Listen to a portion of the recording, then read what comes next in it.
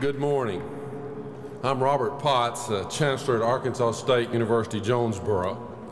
I too want to thank all of you who are gathered here for coming to honor these four wonderful universities that so many have built and so many continue to believe in, and that continue to serve this state and its people so very well.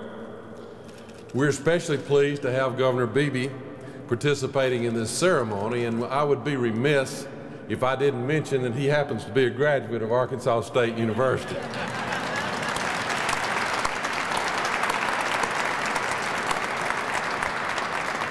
And I think he represents that transformational power of a university to change lives, and for the good not only of the individual, but for the communities these people reside in, and in many cases, like Governor Beebe's, for the state as a whole and the nation as a whole.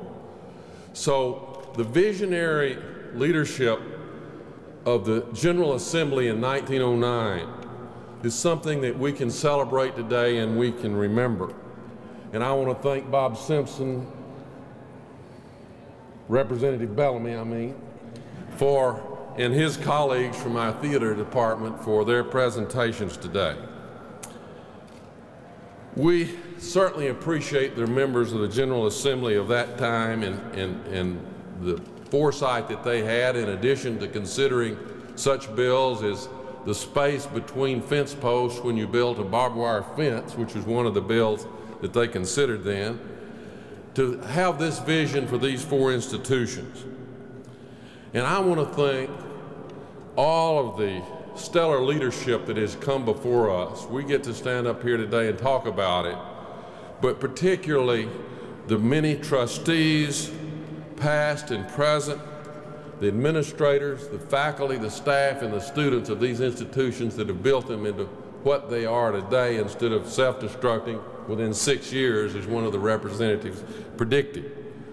I want to recognize today 6 people that have been instrumental recently in building us here at Arkansas State to the point we are today. Those are our 5 trustees.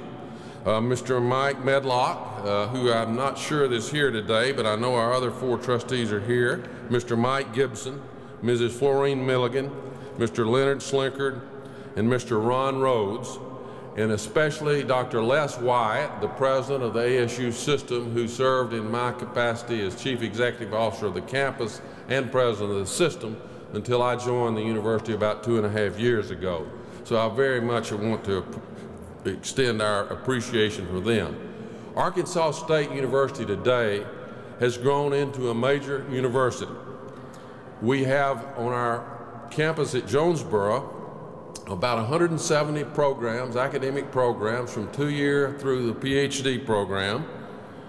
We also have about 12,000 of the students registered on our campus, and in our system we have almost 19,000 students with our other sister campuses in the ASU system.